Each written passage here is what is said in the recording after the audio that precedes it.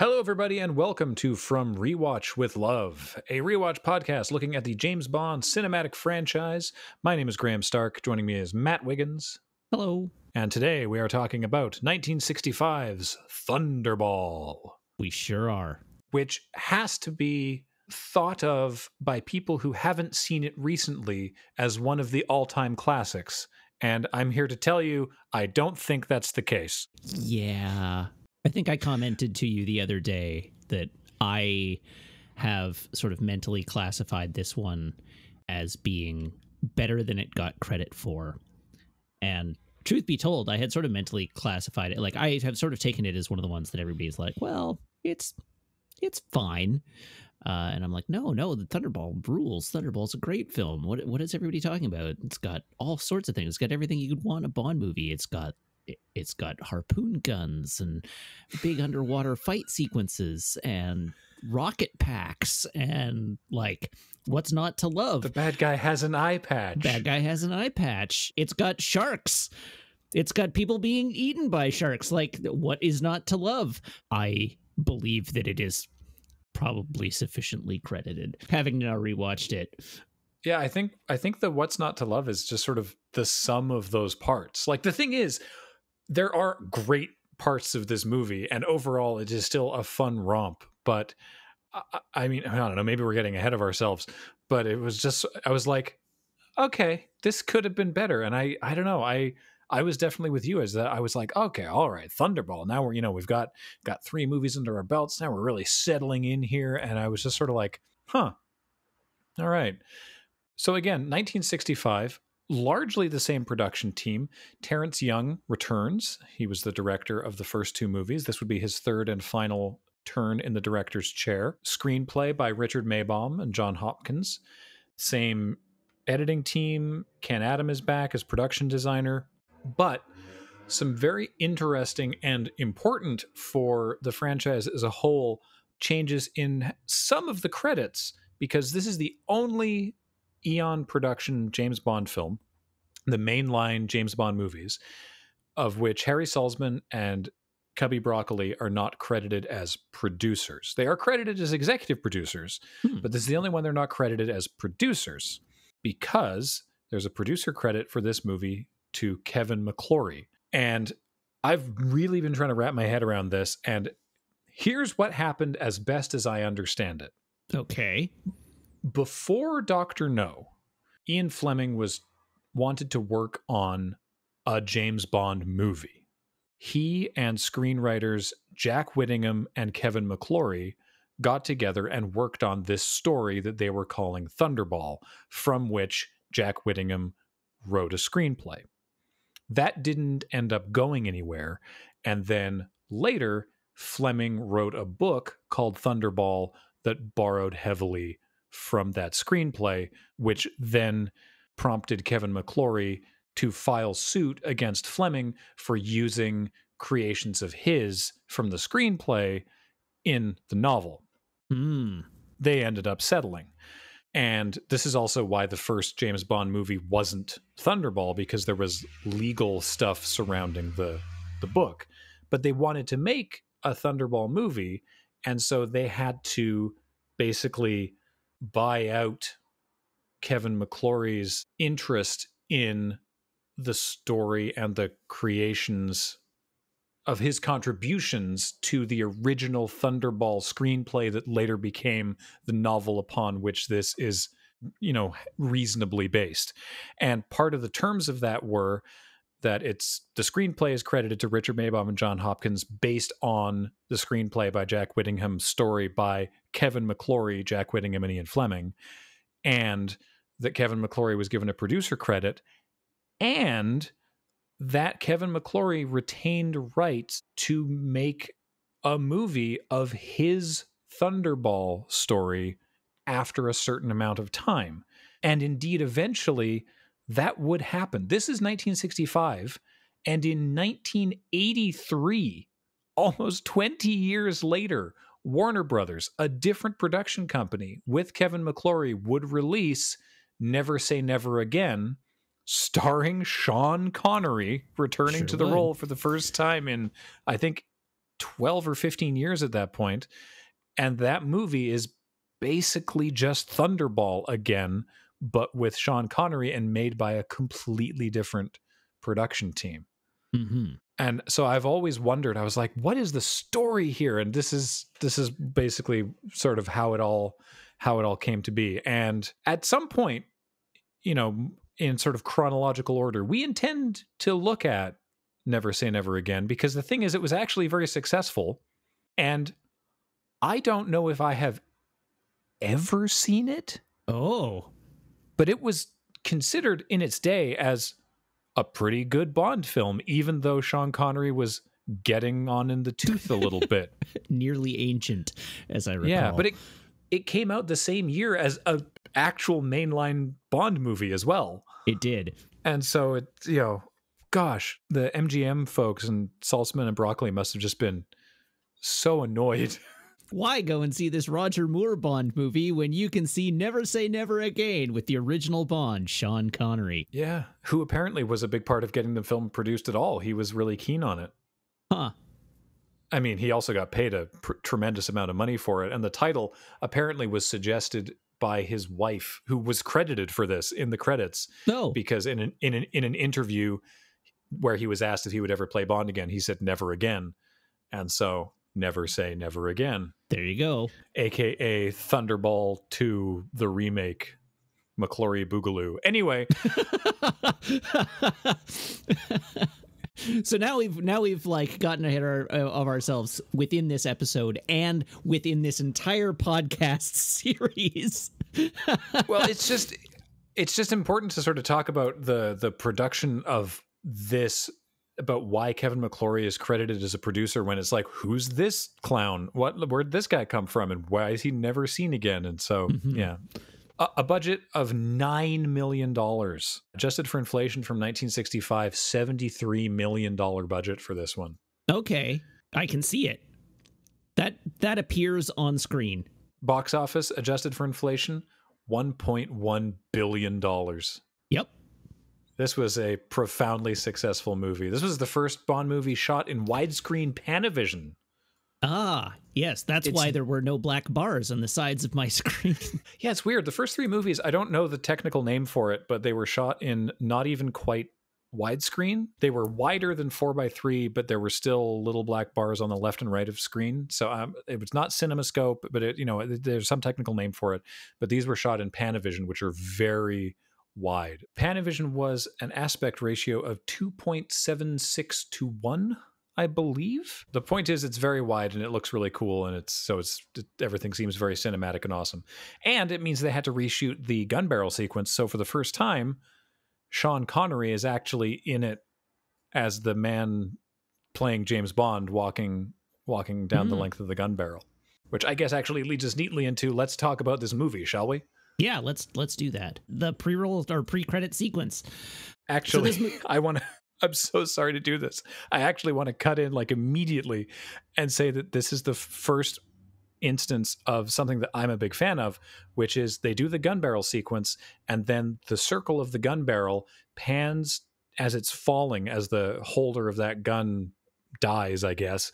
The circle pans to a certain part of the screen and becomes a circular vignette that then opens to the pre-title sequence. This is the first one that they did that in. Previously, the white circle just sort of disappeared, and this time they're using it as a scene transition, which they would continue to do going forward, and I really like.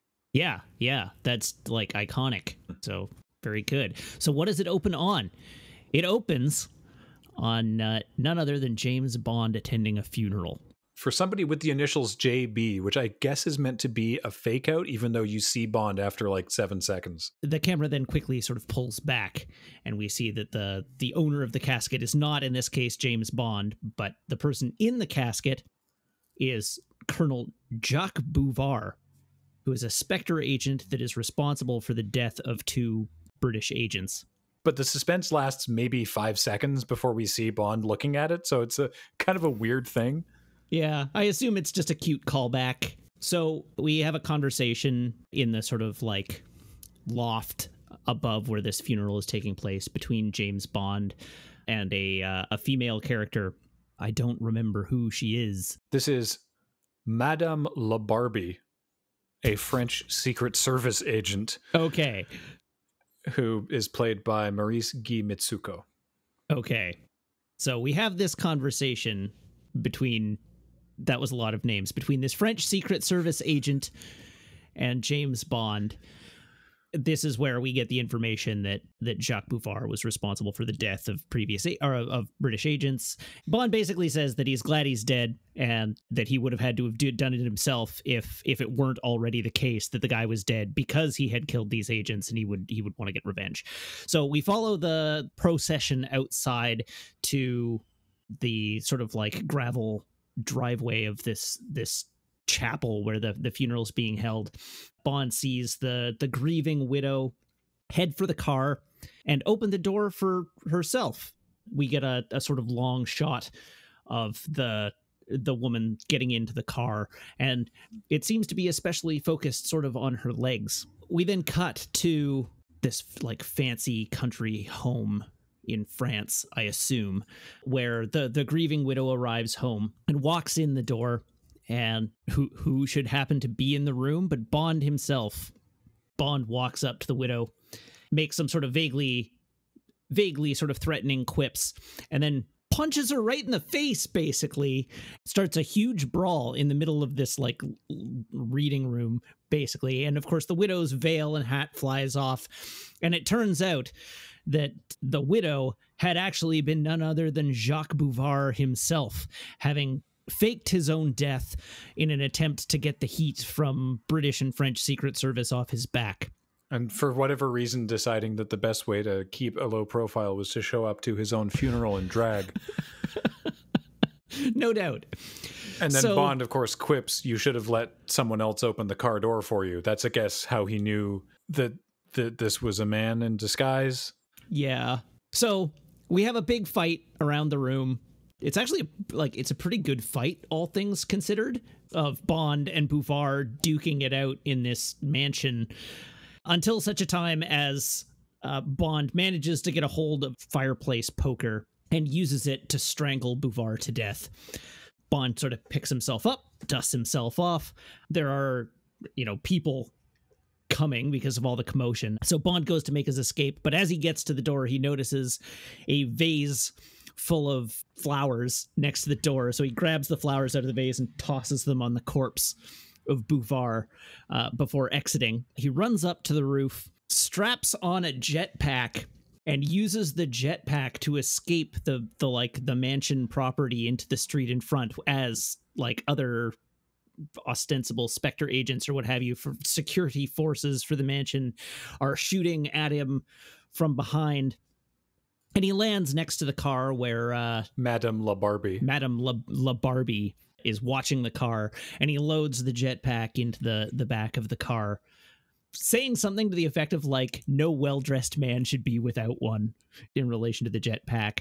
And then they both hop in the car, and there's a brief battle with the pursuers, and we get, a gadget usage of the DB5, the Aston Martin DB5, where the bulletproof plate comes back up, and then he uses water cannons from the exhausts of the DB5 to bowl them all over in the street before he drives away.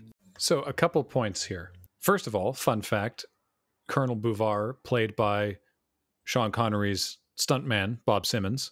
So they get to actually both have a fight. Nice. I'm you, but stronger. Second thing, the jetpack, very sci-fi, not a special effect. I'm sorry, what? It's a real thing. They had a Air Force person come and fly that thing. It got very poor, I want to say 60 feet of flight time, but it worked. It was a prototype. What? That? Yeah, the jetpack actually worked. And the reason that there's a really obviously conspicuous rear projection shot of Sean Connery putting on a helmet is because the producers were like, well, it'd look way cooler if Bond didn't wear a helmet while he was doing this. And the operator was like, absolutely effing not. There's no way I'm not flying this thing without wearing a helmet. And they eventually were like, okay, fine, you can wear a helmet, I guess. And then so they had to put in this shot of Bond putting the helmet on so that it matched with the shots of the performer. But yeah, it's not attached to a crane or anything. The thing actually flies. Wow. Okay, that blows me away. So I knew the jetpack was based on like a real experimental design, right? Like anybody who's ever seen a picture of like prototype jetpacks from the 60s has seen this design, right? So like that much I was aware of, but I could have sworn to you, because of how unnatural the flight path looks, and there's a wide shot of him dangling in the air, basically like hanging just perpendicular in the air, very awkwardly, sort of like scooting towards the camera, that I would have put money down on the fact that he was attached to a crane. The fact that it works is really cool. This was the Bell Aerosystems Bell rocket belt, or man rocket, that they were developing for the US Army. And it was a gas cylinder containing nitrogen gas and 2 cylinders containing highly concentrated hydrogen peroxide. And this mixed together was led to 2 insulated curved tubes and 2 nozzles. The pilot can vector the thrust by altering the direction of the nozzles. Despite achieving enormous success demonstrating the rocket pack in action before the public, and it was used to promote the movie as well, the maximum flight duration was 21 seconds with a range of 120 meters. So the US Army was very disappointed. It also used 5 gallons of hydrogen peroxide during that 21-second flight. So efficient form of travel is what you're telling me. There you go. Also, at the end of the sequence, you never see them escape. They just spray the guys with water, and then the titles, sort of the screen goes wibbly like it's wet, and then transitions to the opening titles. You never actually see Bond leave. Like the car doesn't move. Yeah. Huh. All right. So where does this fall? Let's rank this. Where does this fall on the power ranking of pre-title sequences? Honestly, it's still fun. You've got a lot going on. There's a fight. Bond kills a guy. He does a very James Bond maneuver of making it easier for the guys to kill him by pausing so he can throw flowers on the corpse. There's gadgets. He gets to fly a jetpack. That's cool. I don't think this is as good as the one in front of Goldfinger, which I guess puts this at number 3 for me so far. I agree with you completely. It checks a bunch of boxes, but it's sort of like, all right, sure. It's fun, but all right. Yeah. So the opening titles. Got to talk about the opening titles. Maurice Binder is back. As I mentioned last episode, he would be from here all the way up through License to Kill. And this is the one where he settles into a groove, because there is underwater sequences in this movie. So he's like, great, we'll get nude women, we'll put them underwater, we'll film silhouettes of them, and that'll be the opening title sequence. And that's it. And now the last one, opening title sequence, was just clips of the movie projected onto someone's body. And this is just titles with silhouettes of women underwater. So like this in a vacuum, as the first time it happened, is like, all right, sure, cool. But he would go back to this well a lot. And so it's unfair to be like, to judge Thunderball based on what I know is forthcoming. But I know that it's a very rote thing, but this is the first time it happened, so I guess I shouldn't really rip on Binder too much in this case. Yeah, it was innovative at this point. Yeah. So yeah, it's all just silhouettes of nude women and dudes with harpoon guns under the song Thunderball, sung by Sir Tom Jones. Yeah, the song rules. I'm good. Gonna just come out and say it. I think the song rules. Honestly, it does. Even if Tom Jones did have to ask John Barry during recording, what does "he strikes like a thunderball" mean? To which the response was,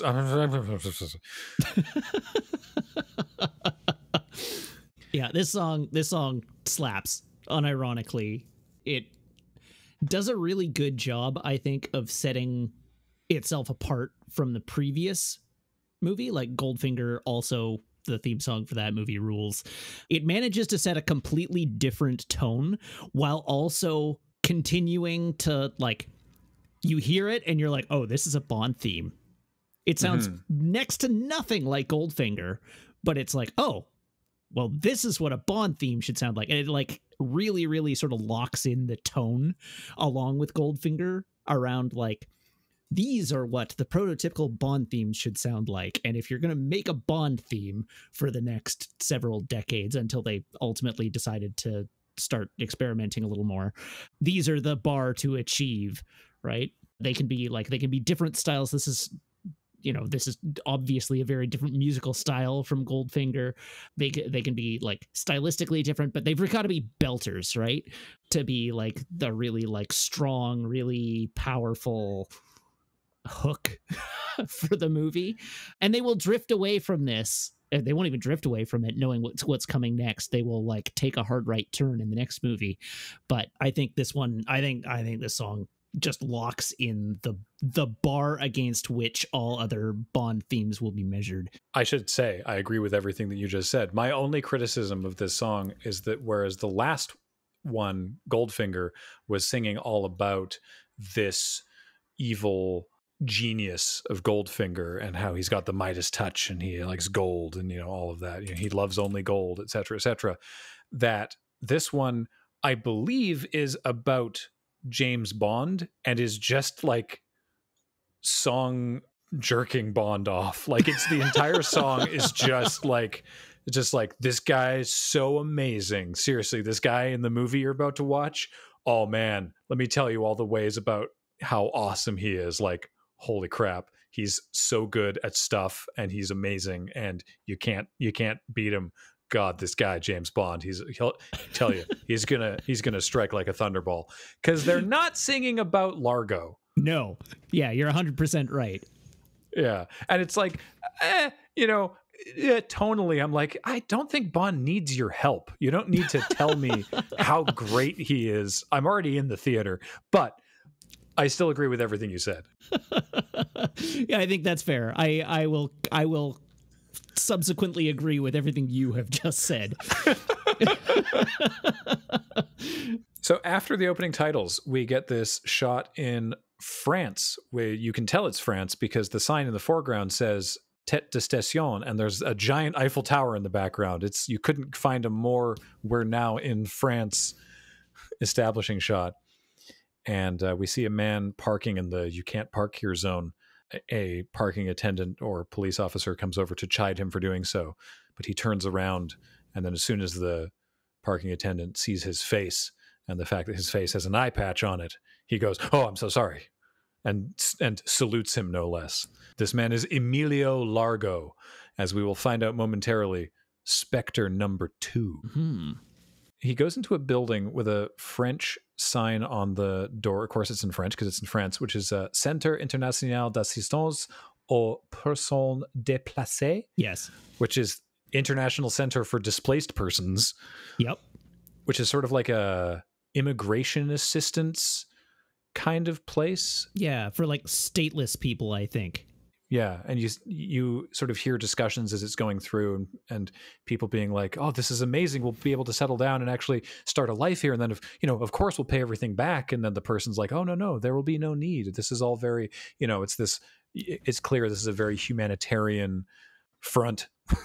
Yeah, for Spectre. I think my favorite little bit about this whole thing, like definitely it's a front. You see him walk in, you're like, oh, he's clearly somebody important. He's clearly somebody who's like here for he's a diplomat or something. And then he walks in and he pulls out this like, I don't know, cigarette case sized device and flips it up. And it's this entire cigarette case sized device with a flip top cover for the purposes of hiding a single button, which he presses and it causes a bookcase to recede. I just love the giant button device that he stops in the hallway and sort of looks around to make sure nobody's watching, and then like flips the thing open and then really like conspicuously mashes the buttons, and then the door opens in front of him.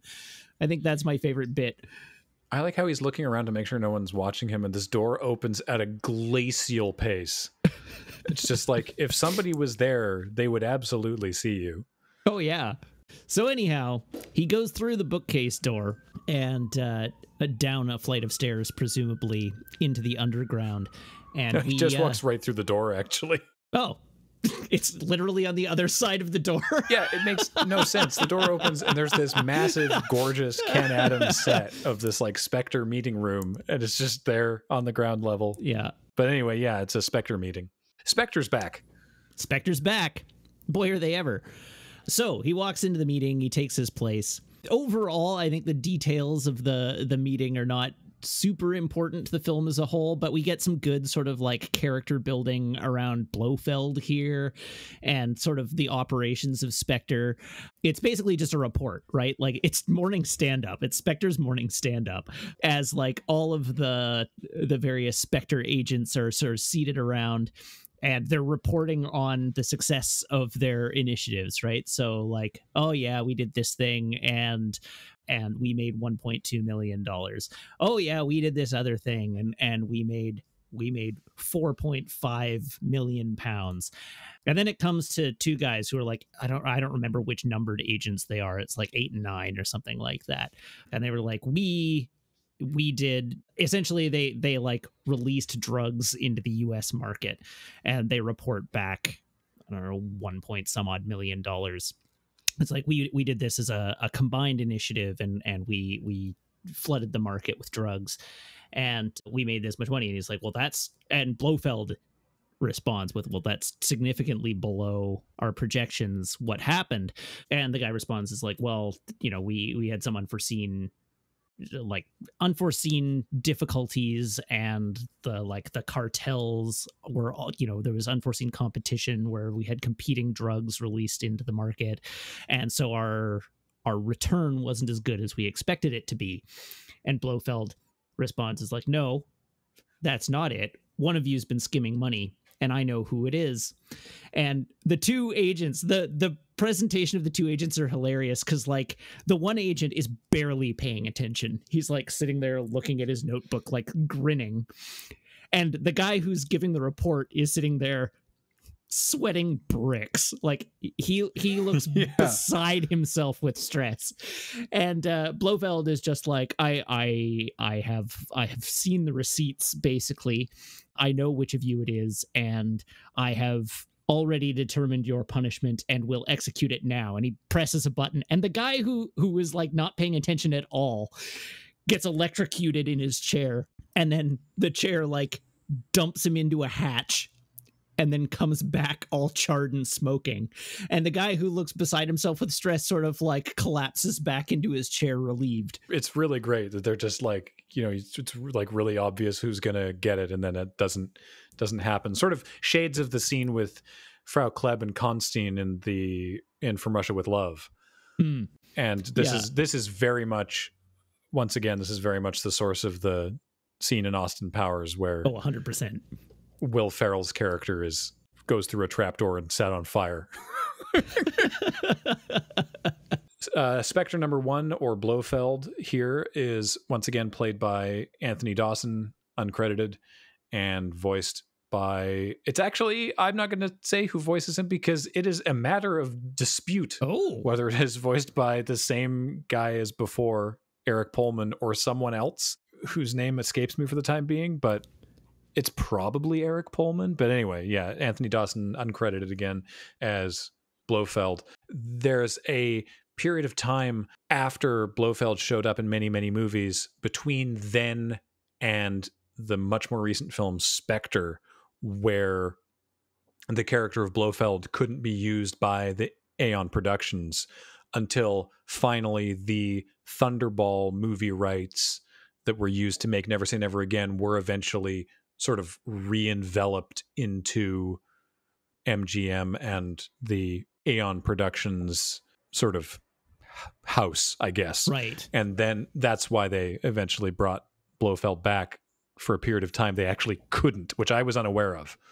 Interesting. Anyway, after we hear from everybody else, we finally do then hear from Spectre number 2, Emilio Largo, played by Adolfo Celli and voice dubbed by Robert Rietti, because of course no one can actually deliver their own lines.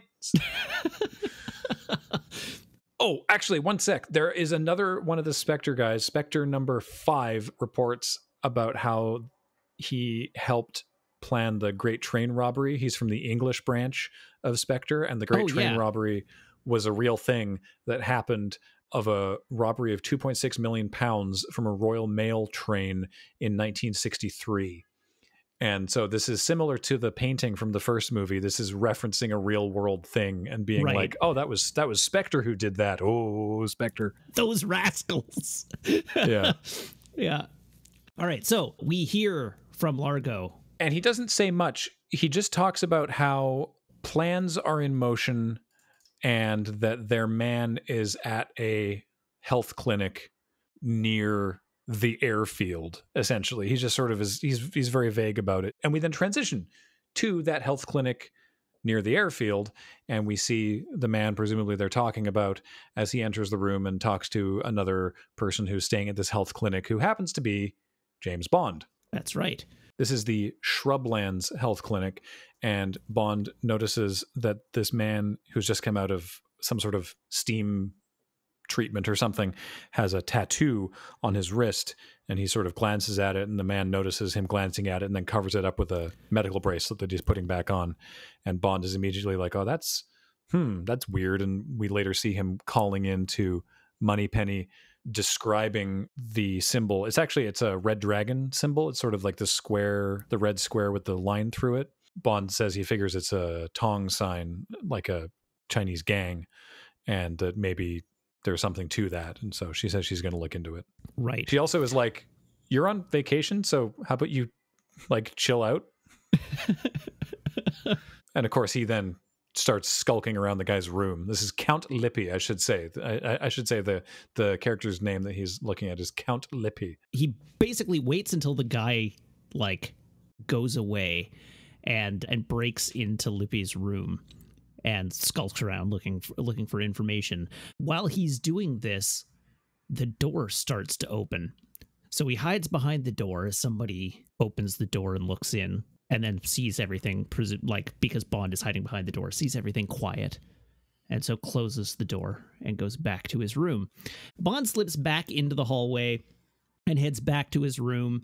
As he does, I believe we see the bandaged head of the individual in the neighboring room sort of peek out and look just to see who's walking down the hallway. Yeah, and you don't really know who that guy is or what's up, but then we cut to the next scene with Bond having an X-ray of his examined.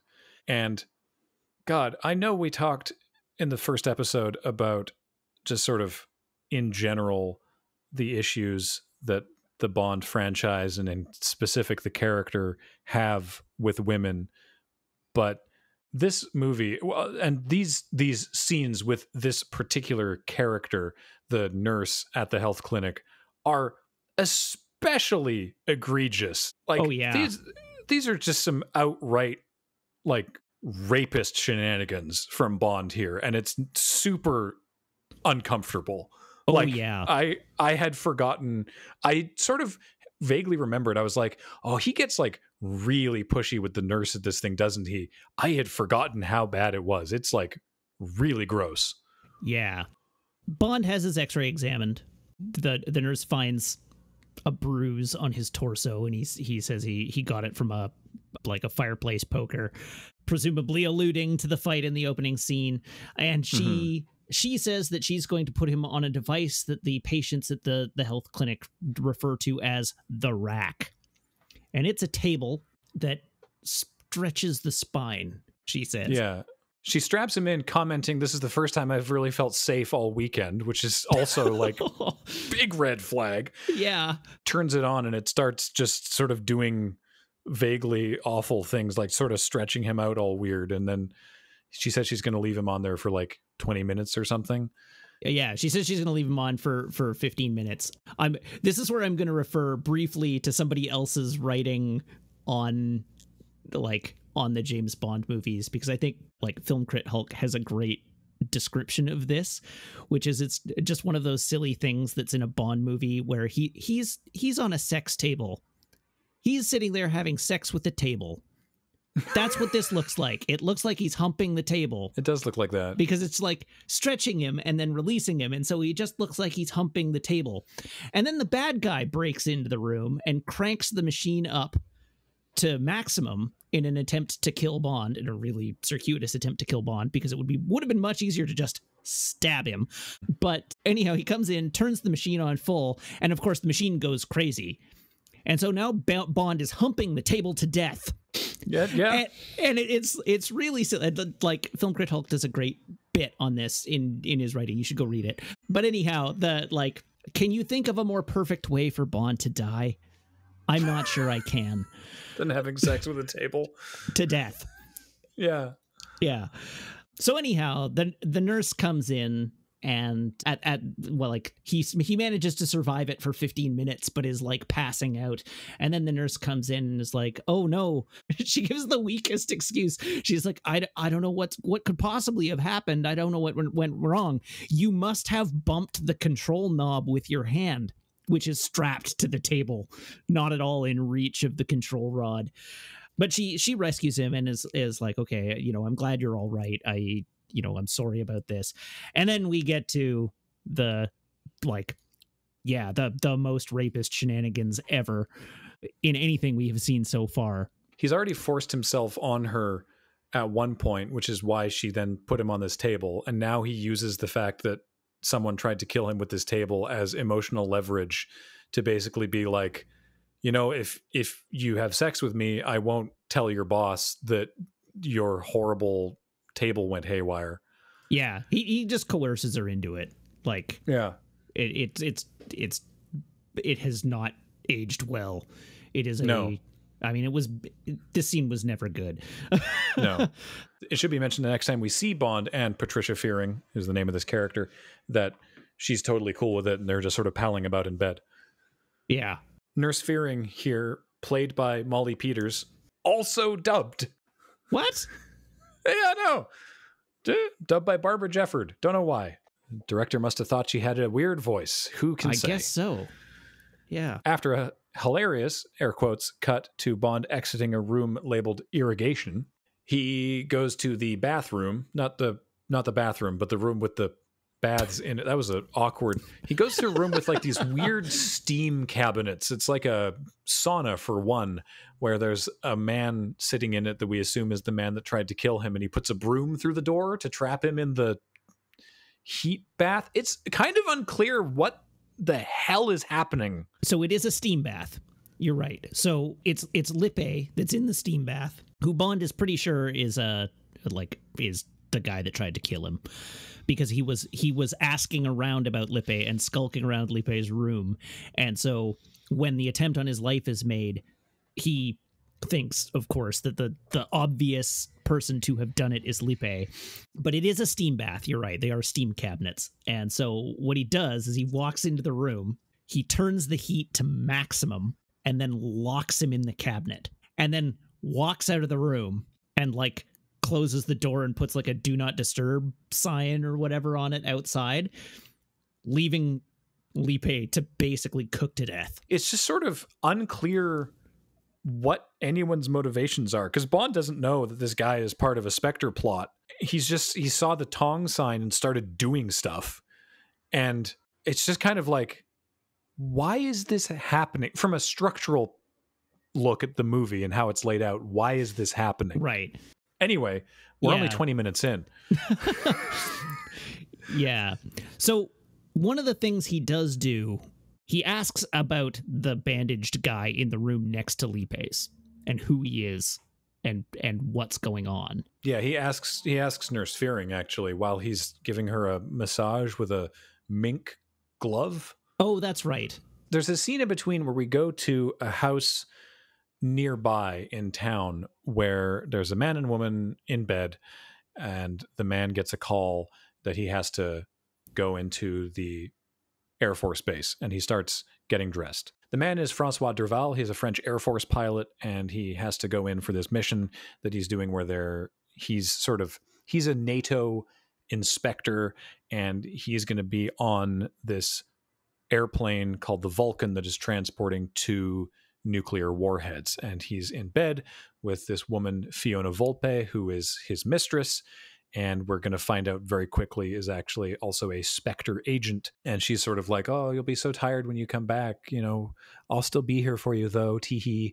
And he's like, oh, you, and then puts his uniform on, goes to the door, says ciao, and then opens the door to be greeted by himself, another man outside the door dressed like him, who looks exactly like him, and who hits him with a tranquilizing powder spray, and then the man falls to the ground. At this point, the double and Fiona and who's the third man? Is that Count Lippe? At that point in time? It is. This is after the bath thing. What? Really? Oh, Lippe lives, I guess. He just got a prank pulled on him. I guess it's this is why this part of the movie I'm sort of confused on who's who. But anyway, let's not get bogged down in those details. The point is they've replaced this man with a double. They surgically altered his face. He says he studied tapes of this man for 2 years to get all of his mannerisms correct. And they're putting him in his place so that he can steal this plane and these warheads for Spectre. Right. There's a brief moment where he holds them up for more money because he's like, what are you going to do? I'm the one who's been studying this guy for 2 years that you've done all the facial reconstruction on. Without me, there's nothing. So instead of $100,000, kick it up to $250,000. And they're like, okay, fine. And you just know from watching this movie, you're like, oh, that guy's so dead. Yeah. I mean, you know that just from like Spectre. Why? Yeah. That's it is literally the criminal organization. One of their key operational pillars is extortion. And one of their other key organizational pillars is revenge. Yeah. What are you thinking? So they wrap the real Derval up in bandages and send him back to Shrublands to sort of, I don't know why they don't just like hide the body. It seems kind of weird. So Bond starts skulking around at Shrublands and finds this guy dead. Lippe is there with a gun hiding, and he doesn't want to kill Bond unless he absolutely has to. And there's another man there who's hiding in the shadows who Bond attacks and knocks the gun out of his hand, and then he trips the fire alarm, and then everyone comes running out of their rooms, and Nurse Fearing is upset at Bond for causing trouble. But Bond takes the bandages off the guy's face, and so that he knows what this guy looks like, and sort of that's the end of that scene. He doesn't know who it is, he's just seen his face. Right. And we see also separately from that, the double is successfully up in the Vulcan. They're sort of like, oh, Inspector, you want to ride up in the cockpit and sort of see how this goes? We saw earlier that he'd been provided both with nerve gas and an isolated oxygen supply. And so he puts the nerve gas into, because it's a very high altitude plane, he puts the nerve gas into the oxygen supply for the plane, plugs into his own oxygen supply, assumes direct control of the plane, and then flies it to a water crash landing zone, basically to steal these warheads. As soon as it moves away, there's a brief scene of sort of the RAF being like, well, one of our planes has gone missing. Oh, what was it? Better look into it. I'll get a hold of MI6. What? And we see the plane touch down near Largo's boat, a super yacht by the name of the Disco Volante. That's a good name. It's a very, very good name. It's a good name. This whole sequence is actually pretty cool. It's paced really nicely. It's one of those things that sort of, it all makes sense in universe. They turn on these like underwater landing lights so that he knows where to go. He sort of does a delicate crash water landing, and then the plane sinks to the bottom, and then these scuba divers all show up and steal the warheads. He can't get out of his seatbelt. And so Largo swims up to him and he's like, help me get out of the seatbelt. Can't breathe, seatbelt trapped here. And Largo just sort of waves. He's like, bye-bye, and cuts his air hose. Mm-hmm. So that he didn't, as we said, Derval's days were numbered at that point. Shouldn't have held them up for more money. They delicately transfer the warheads to a fun little orange underwater specialty warhead transfer scuba submarine, I guess. Yeah. They drag a huge camouflage net over the plane, and then they all go back up underneath into the super yacht, because the super yacht has like an underwater, it secretly has this like underwater room in it where the scuba guys can come in and out of. So that's it. Spectre has successfully made off with these 2 nuclear warheads. Step 1 of the plan is a success, and he reports as much in to Spectre number 1. So at this point, we cut over to MI6 headquarters. All of the 00 agents have been assembled for a briefing because, of course, 2 nuclear missiles or 2 nuclear bombs have gone missing. That's a pretty big deal. So we have the defense secretary for the UK and all of the top brass of. Actually, I'm sorry. Can I cut in briefly? Just before, there is a brief scene of Bond leaving Shrublands and seeing the body of the man in bandages that he doesn't know the identity of being carried out to an ambulance. And in the scene where Largo reported into Spectre number 1, aka Blofeld says Count Lippe has failed. You know what to do. Alert the he has some cool word for it. It's like the removal team or something like that. Basically, Count Lippe's failed, so you should take him out. So Bond is driving away from Shrublands. Lippe is now pursuing him in a car and firing at him just like with a revolver out the window. So Bond is like, oh, okay, and flips open his middle console to try and do some fun gadget stuff, when somebody on a motorbike drives up behind Count Lippe, fires a rocket out of the front of their motorbike, and destroys Lippe's car and him as well. Right. Before the motorbike overtakes Bond, drives away, the rider gets off the motorbike, runs the motorbike into a lake, and takes off their helmet, showing that this is Fiona Volpe, the mistress of Derval, who we now find out is not only working for Spectre, but also a very skilled assassin.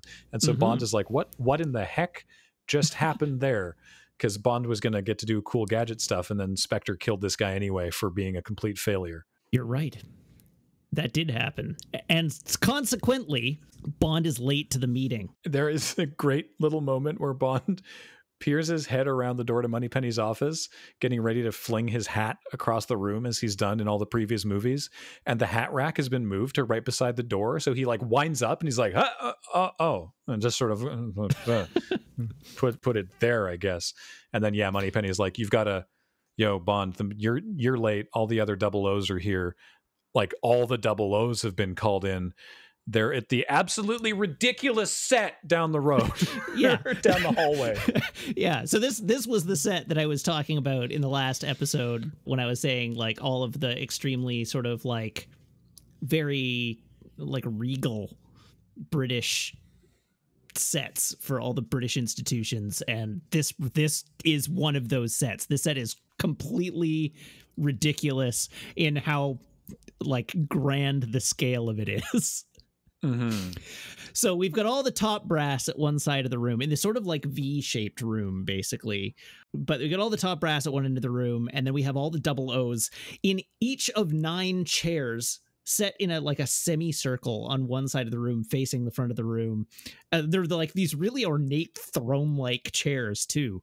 But you can see there are 6 00 agents, and then there are 2 00 agents, and then there's 1 empty seat. And so Bond arrives and very conspicuously makes his way across the room, interrupting the whole meeting to take his seat, much to the chagrin of M. The briefing gets underway, and basically it's the brass briefing the 00s on these 2 nukes have gone missing. We are going to be sending you essentially all over the world because we know what the radius of we know where the plane launched from, and we know what the plane's flight radius was, and we know all of the potential targets and points of interest in that within that radius that are likely targets for the bombs.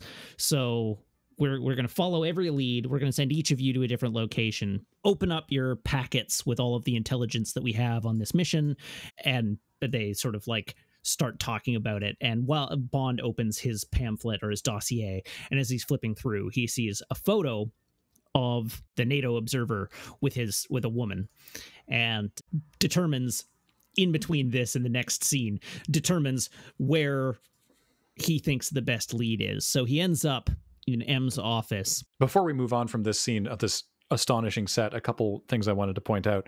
So all the double O's, this is one of the only times we ever see other double O agents across all the James Bond franchise. And all the shots of them are very carefully framed so that we never get a clear shot of anyone's face. Among them, there is one woman.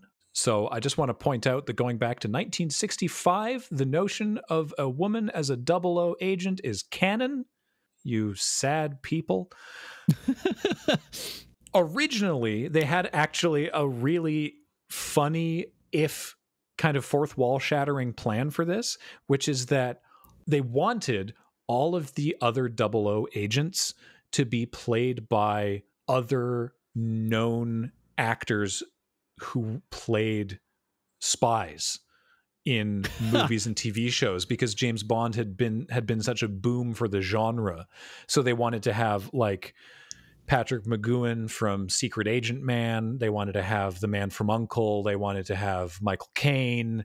They wanted to have this as like a rogues gallery cameo moment of like all these other famous spies from movies and TV, but they couldn't like make it all work because it was just, the cost and the scheduling was too much of a challenge, and so they had to drop the bit, which, to be fair, I think would have been awesome, but also would have been a real like jarring moment. I think. And I just wanted to mention that when they throw to the Air Force guy, so he gestures to one of these massive tapestries, which are based on a real series of tapestries that exist. He gestures to him. He's like, "Okay, tell us what you know."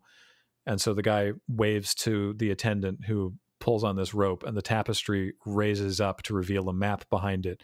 It takes a full 10 seconds for this tapestry to raise in silence. We all just watched this tapestry raise.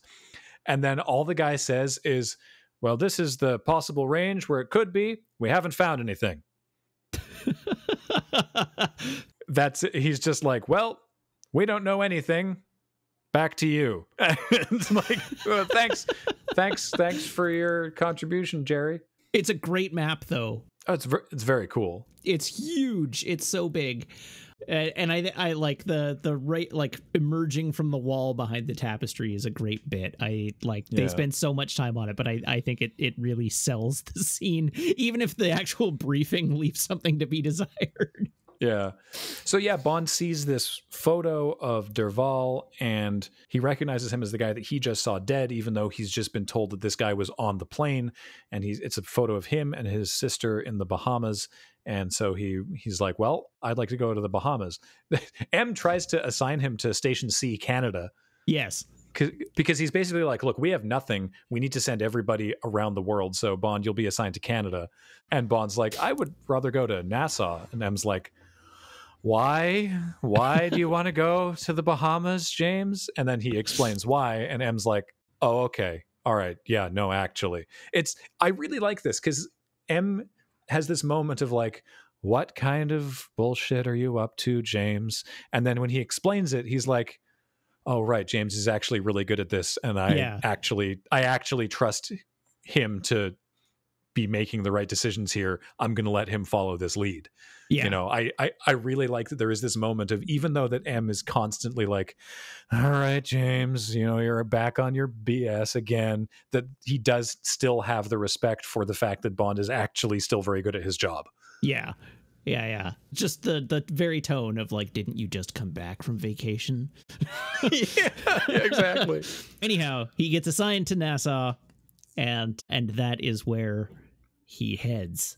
In fact, he catches up with Derval's sister underwater, because we just cut right to they're both snorkeling, looking for like shells and starfish or whatever. Right. And she gets her flipper caught in some rocks, and which is convenient, and he saves her, and they have a little conversation topside, and then they're like, "Okay, cool, bye." And they climb back into their respective boats. I mean, he's really laying on the flirtation here very thick, and she's like, "Okay, cool." But he's being nice enough about it, and then gets back in his boat with his local contact, Paula Kaplan, played, by the way, by Martine Beswick, who played one of the fighting Romany women in Oh, From yeah. Russia with Love. Yeah. Okay. Yeah, that makes sense. I love her character in this movie. Oh, she's so good. She's so I love good. her so much. She, like, when Bond is trying to find a way to insinuate himself onto Domino's boat, and he just like pulls the plug on the engine, and she is clearly like just putting on the barest minimum of an act.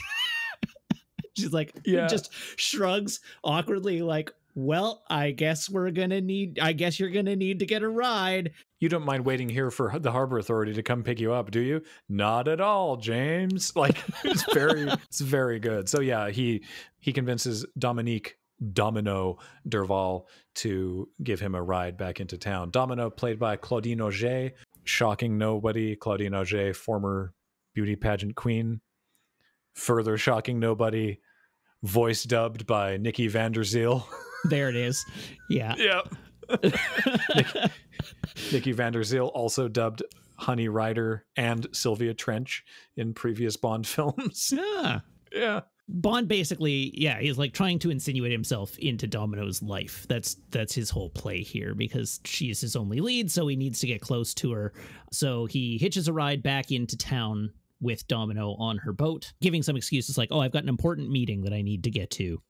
And upon arriving on shore, immediately proceeds to invite her to lunch, which she calls him on. She's like, but what about your important meeting? When they're going up the beach, there's a man in the background in a suit and sunglasses who notices them, looks very confused, and then sort of like skulks after them, because there's a man who was watching them with sunglasses because he's keeping an eye on Domino, and he follows them. And then this other man with a suit and sunglasses who's sort of like, wait, what's going on here? And if you watch in the next several scenes, this man in a suit and sunglasses, he's conspicuously in the background of several shots, but not really featured. Like, you really have to sort of keep an eye out. And he's really like not doing a good job of being hidden while keeping an eye on Bond. Right. This is the first time I've really noticed him. It will be revealed that this is actually Felix Leiter, played by Rick Van Nutter. Yes, this only works, in fact, because they've changed the actor for Felix again. Yeah, even though he's dressed the same as he was in the first movie where he was in Jamaica at that time. I guess he's just the CIA's holiday destination guy. Miami, Jamaica, the Bahamas. Dude, for being as bad at his job as he is, well, I mean, he was in Kentucky in the last one, but only after having been in Miami, I guess. For as bad as Felix Leiter appears to be at his job, the like beleaguered and undersupplied, this gets played up, I think, more over the course of the franchise, including in more modern days, where it's like Felix is just always sort of presented as being like underfinanced and a little beleaguered and like not actually very good at his job. Like he hits a wall that only Bond can push past in virtually like every instance. He is very much just Bond's sidekick, but he's usually there first, right? Like he usually sort of beats Bond there, and then Bond shows up and he's like, and then they have now at least twice done like, oh, is there somebody here to kill Bond? Oh wait, no, it's Felix. Haha, look, it's Felix. And then Felix is like, you gotta help. He does have money in Casino Royale when he buys Bond back into the poker game. That's right. Yeah, maybe just beleaguerment. He only does that because Felix like couldn't close the deal himself and is like, look, you're way better at poker than I am. Can I just pay your way back in because we think you have a shot? Yeah. So Bond goes to a dinner party after having lunch with Domino, where they just sort of chat for a bit, and he starts kind of ingratiating himself. We finally get Bond and Largo meeting one another at the baccarat table at the casino, which Bond proceeds to, as he did with Sylvia Trench and Dr. No, absolutely dumpster Largo at baccarat. Yeah. The key piece of information I think we glean from this interaction is that Domino is essentially like Largo's lover, right? Like she sort of referred to him in the previous interaction with Bond as her uncle, but yes, she's actually like his lover, or at least has been, and is now sort of, it has sort of like fallen out of infatuation with the idea, but is still sort of loyal, I guess. And so he's basically trying to suss out what's really going on and drive a wedge in there as best as he can. And also, Bond's such an ass. He's beating Largo at Baccarat, and Domino's like, "Hey, I'd like to get a drink. Can I get a drink?" Because she's sitting beside him at the table. And Largo's like, "No, I'm not going to leave this table until I win my money back." And then Bond's like, "Oh, how about I buy her a drink?" And he's like, "I would very much appreciate that. Yes, thank you." And he goes, "Okay, cool. Well, deal me out." And takes her to get a drink. Just leaves Largo to keep playing Baccarat by himself while doesn't even take her to a drink, takes her to dinner. Yeah. Fully, like, just leaves him behind. Bond and Domino then have dinner and they talk a bit about, the sort of the relationship and what's going on. And he keeps asking questions about Largo's boat and, will you be on board the boat tonight? Just sort of trying to get as much information as possible. She actually, again, she calls him on this. She's like, "You keep asking me a lot of questions about this guy." I guess Bond's realizing he doesn't have much time, so he's not being particularly subtle about it, but she doesn't really seem to mind. Yeah. In fact, so I'm going to go back to the Baccarat table for a moment because you've just reminded me of something. Bond, again, being a giant jerk and also, like, extremely bold in this one, fully outs himself at the Baccarat table. Like, he sees Largo's ring and, like, makes a comment about, like, the specter of bad luck or some such thing, and then they start to play and he's like, "it'll be your specter against mine," immediately outing himself to Largo as, like, "Oh, we're adversaries here." And it takes Largo like 30 seconds after this game to realize that Bond is there to mess with his plans. Yeah, it's so weird that the times when Bond is just like, "What's up? I'm James Bond. I'm a spy. I'm here to mess with your stuff." And it all works. It's so weird. But also, why is Largo wearing a Spectre class ring? Just like do. Out in I know, it's so silly. Like, it's so Fiona has one too. Yeah, I know, which ends up being a liability for her too. Like, what a stupid thing. After they have dinner, Largo comes and collects Domino to return to the boat. And as soon as they walk away from Bond, he's like, "So, what did you talk about?" She said, "Oh, he asked me a lot about you." "Really? Like what?" "Well, he asked if we were both going to be on board the boat tonight." She's not working for Bond at this point. She's very much like, she's like, "This guy's weird and he's asking questions about you, my dude." Yeah. Also, I think maybe it's worth commenting on that Claudine Auger, it looks stunning in this scene. It just really does. So Bond goes back to his hotel room, a joint hotel room with him and Paula, that they're two rooms connected. And he goes in and finds this recording device that he has left, rolls it back like a couple minutes, and then plays it. And then he hears a door opening, someone walking through, closing a door. They do a cool thing where the camera sort of goes from Bond's POV of like what's making the noises of like that door opens. We hear someone walking across this part of the carpet and then that. And then the tape gets up to when Bond comes in. So he's like, "Oh, so whoever that is still in here." So he gets his gun, puts a silencer on it, goes into the bathroom. And then we also see that the man in the suit and the sunglasses is knocking on the door of his room. So Bond opens the door, sees it's Felix, recognizes it's Felix, but Felix is like, "Oh, hey there, double," and then Bond socks him in the gut and drags him in. Yeah, to stop him saying 007. I don't know why he's so worried about keeping his identity secret now. Yeah, goes into the bathroom, cranks the water because the man is hiding in the shower. The water is immediately hot somehow. It's like Matt's ultimate fantasy. I mean, it may just be that it's extremely cold water, right? Like, there's steam comes out. Oh, I guess. All right, you've bested me. The water is immediately hot, and that is indeed my fantasy. So he knocks the guy down, takes his gun. Felix and him rough him a little bit, and they say, "All right, run back.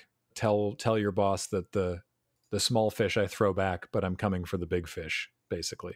And so we then see that man go to Largo's house. It's a palatial estate named Palmyra, where Largo keeps sharks in the pool. Yep. And he reports basically what happened. Doesn't actually tell Largo the thing that Bond wanted him to pass on. Largo's just like, why are you here? Did you kill him? And the guy's like, no, he hit me. And Largo's like, wow, you suck at this. All right, guys, throw him in the pool. And they just chuck him in with the sharks. They do indeed. I don't think this movie was able to carry, even if this is a thing they did in the 60s, which I doubt it was, I don't think this movie was able to carry a no animals were harmed in the making of this movie disclaimer at the end, considering there's a moment where the stuntman asked for an extra $400 before he would do the shot where he had to jump and land on a shark in the pool. Oh, yeah. Yeah, we do see that shot in the movie where the guy just fully lands ass first on a shark. Huh. So I want to talk about this pool a little bit. Yeah, please. Because this pool is great. This is very James Bond villain, this pool. Because it's like a swimming pool and a shark pool. And they're on different sides of like a wall, right? Like they're not together. But there's a corridor between them. So I don't know. If I'm building a resort or like a mansion, a palatial estate, as you described it, in the Bahamas, and I'm the kind of person who wants to keep a pool of sharks for my thrill and amusement, I don't think I'm the kind of person who builds a passageway for the sharks to swim between the swimming pool and the shark tank. That seems like a needless liability. Doesn't it, though? Doesn't that seem like it could be a problem? I wouldn't feel safe swimming in my swimming pool if I knew that there was a passageway between that pool and my shark pool. Yes, especially as it will become relevant later. If I know that there's a sheet of metal grating that can extend over the swimming pool. Like, if I'm the only person who owns the controller for that, and the only person who owns the controller for the passageway doors, maybe. Even then, I'd probably be still pretty iffy about swimming in the swimming pool, but maybe I'd be, comfortable enough to swim in my own pool, secure in the knowledge that only I have the capability to do the things with it. But anybody else? If you, Graham, you're one of my dearest friends, but if you owned a palatial estate that had a shark tank and a swimming pool, and there was a passageway between the two, and you called me up one day and were like, hey, Matt, come on over to my pool party. It's going to be the best. It's going to be a real banging time. I would still probably say no. Yeah, that's fair. That's fair. I think after I had the whole thing installed, I'd be like, hey, guess what? I've ruined my pool. I agree with you completely. Yeah, so they throw him in the pool, and he gets fed to the sharks. Yeah. Later that day or the next day or some other time, it's sort of unclear, Bond and Felix and Paula and Pinder, who is the Bahamian intelligence operative, who's their contact in NASA, go to a sort of secret, I don't know if it's a CIA site or an MI6 site, but anyway, they head over there, and who is there dressed in a Hawaiian shirt and Bermuda shorts, but Q, much to Bond's dismay. And so we get the terrific Q sequence of showing off the gadgets and Bond continually messing with stuff.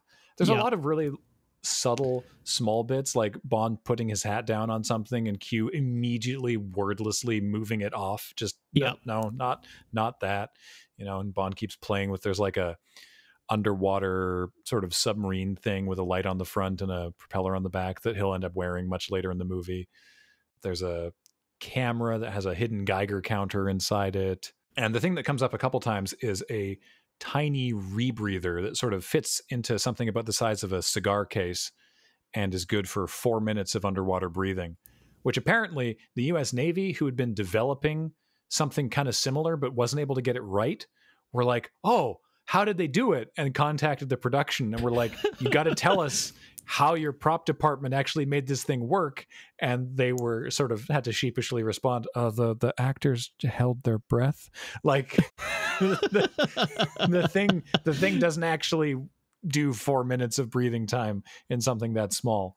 So, and also a pill with a like mildly radioactive pill that will allow Bond to be tracked if he swallows it. Right. Is I think how that's supposed to work. I should say I don't actually think that we talked about, because the next scene is we actually go back to that palatial room at MI6, and we didn't mention in the prior scene with all the double O's there that there's a tape from Largo doing the Dr. Evil routine of like, we are now in possession of 2 nuclear devices, and unless the US and United Kingdom each give us the equivalent of 10 million pounds, or however much they ask for, with inflation it's irrelevant how much they ask for, we will detonate one at a target yet to be determined. You have however long to comply. Signal your compliance by having Big Ben strike 8 times at 7 p.m. on this date.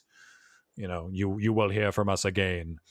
So they're up against the clock where it's like the governments have said they'll do it because they kind of have to. Yeah. So we need you all to figure this out before it gets to that point, and the time is really counting down. Yeah, they had 72 hours, as I recall, until they had to like deliver the money, and it was 24 hours. It was like essentially the next time 7 o'clock rolled around, they had to signal their intent to comply. Yeah, and that does end up happening because we hear a radio in that room where Bond and Q are talking that's sort of like, well, yes, this is the BBC radio service, and you're not hearing things. Big Ben did indeed strike 8 times at 7 p.m. This is owing to a mechanical failure, and the last time this happened was actually 1785, and, just sort of like playing it off like a fun piece of trivia.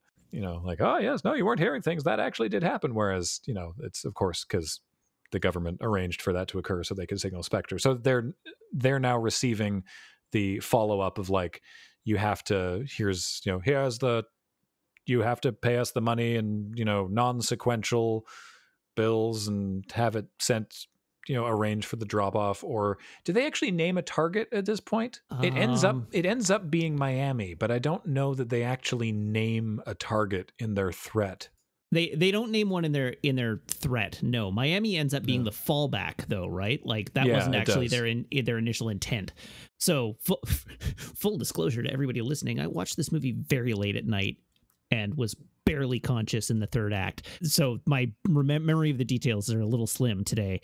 But they had like a pretty compelling purpose for these weapons that weren't blowing up Miami, but I cannot remember for the life of me what it was off the top of my head.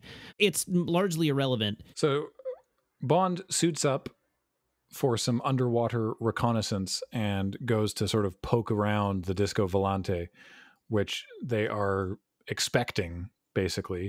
He confirms that is where the bombs will be, and they start like throwing grenades overboard, and they chase him down with a little speedboat, and he lets his air tanks and scuba mask go, which they then recover and assume that he's dead because he, of course, is able to survive thanks to his miniature rebreather. So that sort of comes up immediately. As he swims back to shore and sort of flags down a passing vehicle, he gets picked up by a helpful Good Samaritan who turns out to be Fiona Volpe, who he marks as a problem almost immediately because of her stupid Spectre class ring. She sort of just makes him uncomfortable by driving really, really, really fast, but then they get back to the hotel where apparently they're both staying, and then she lets him out and they go inside and go their separate ways. Yeah. No, she doesn't really have any reason to believe that Bond is who he's like, is anybody important, right? Because she hasn't met him at this point. I guess. She was just dispatched to assassinate Lippe. Yeah, I suppose. I just sort of assumed that she did because Largo knew who he was. But yeah, anyway, lets him go. They develop some photos that Bond took, and they're sort of like, okay, the Vulcan, which is the plane that carried the warheads, has to be around here somewhere. Why can't we find it? And so Bond and Felix go up in a helicopter to try and see, they're sort of figuring out like, okay, well, the Disco Volante's range is only this much, so they would have to be able to go there and come back, and the Vulcan's range is only this much. Like, what it's got to be around here somewhere, but we just can't find it. And they fly past Palmyra, where Largo and now Volpe are both there talking about Bond while they shoot clay pigeons. I notice it's weird. It's apart from the Baccarat scene and a brief scene, which is about to happen because Bond has been invited over for lunch to Palmyra, that Bond and Largo have very little on-screen banter. You know, like comparative to Goldfinger, where they have the entire golf game and then the bit with the lasers and then the other bit where they're sort of hanging around on the stud ranch. There's very little actual direct interaction between Bond and Largo, which I think is to the film's detriment. Yeah. Because they don't have as much, they just don't really have a lot of on-screen chemistry between them. Yeah. I don't know. Largo is kind of a nothing villain in this movie. He kind of is, isn't he? Yeah, like you know, he's evil and he's got an eye patch, but he's mostly just a dude who hangs out in the Bahamas and has a boat and uses the boat to try and blow up the world. He's not really, like, he doesn't have much screen presence. He's just kind of a nothing villain. So there's not much there. Like, there's not much there for Bond to have chemistry with on screen. He's just a very limp villain.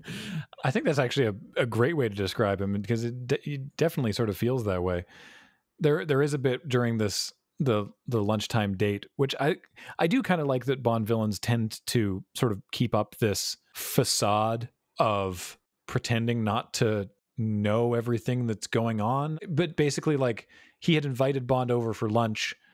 Somebody was skulking around the boat in scuba gear who died, and then Volpe picked up Bond on the road in a car, and now Bond's come over for lunch, and Largo's still like, oh yeah, hello, I'll show you a nice time and show you around, and still, you know, be threatening and make it clear that I can have you killed, but not just kill you for some reason.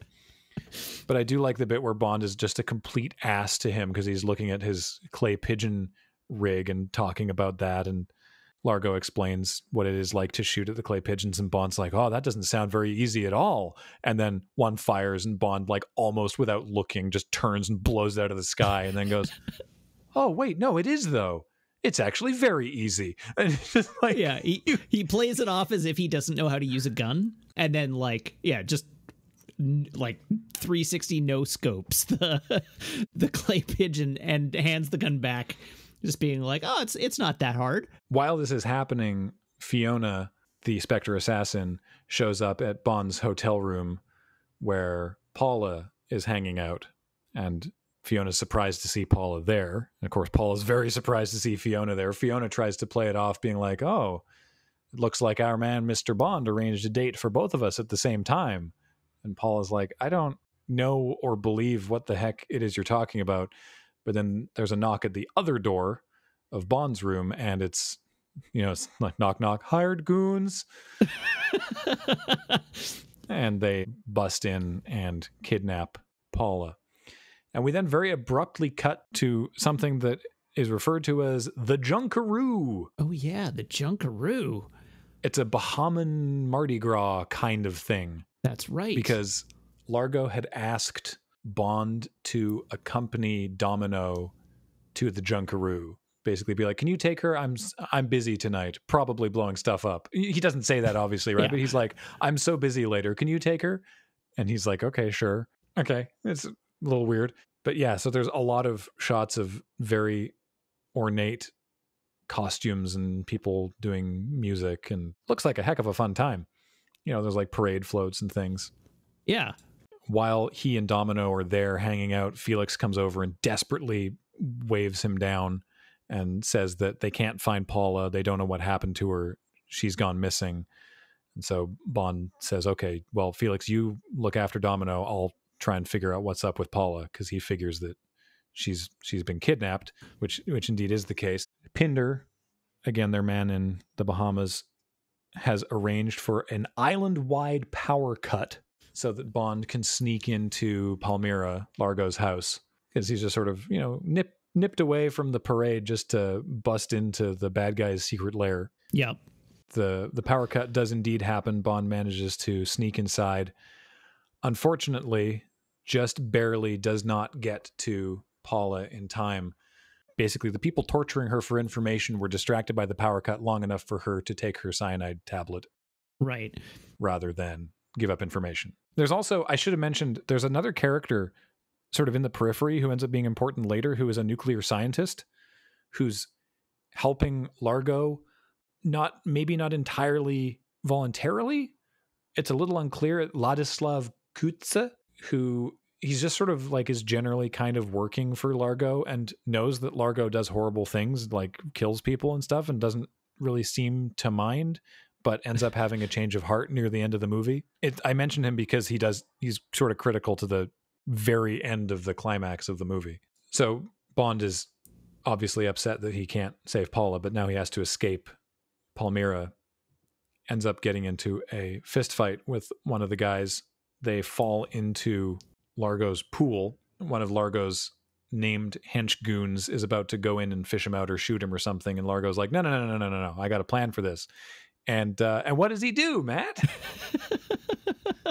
He closes a grate over the top of the pool and releases the sharks. Yep, he opens the thing between the two pools, and the sharks can come through. He does exactly what you would expect somebody to do if they construct a passageway between their shark tank and their pool.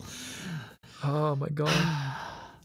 There are shots in here, by the way, of Sean Connery cohabitating with sharks, which was not Sean Connery's plan. Oh. But they had these giant Lexan sheets so they could film underwater and have shots of Sean Connery and shots of the sharks on either side of the Lexan sheets. But the Lexan didn't go like all the way up. And so, the production designers were like, well, this will be fine as long as the sharks don't go exactly over there. Of course, sharks immediately go exactly over there. Production designers, shocked Pikachu face. Like, it was like, this will only be a problem if the sharks do exactly this one thing. Sharks do that one thing. Everyone. Yeah. Whoa. And so there's a shot in here of Bond in the tunnel, and there's a shark coming towards him, and you can see him go like, "Ugh!" And everyone in the special features is like, he's not acting in that moment. And then cut to like a fairly old Sean Connery interview, and he's like, I was not acting, not happy about that. Yeah. The other guy gets attacked by sharks, and then Bond is able, there's a lot of thrashing and gnashing of teeth in the pool, and then Bond is able to swim because of his amazing secret teeny rebreather.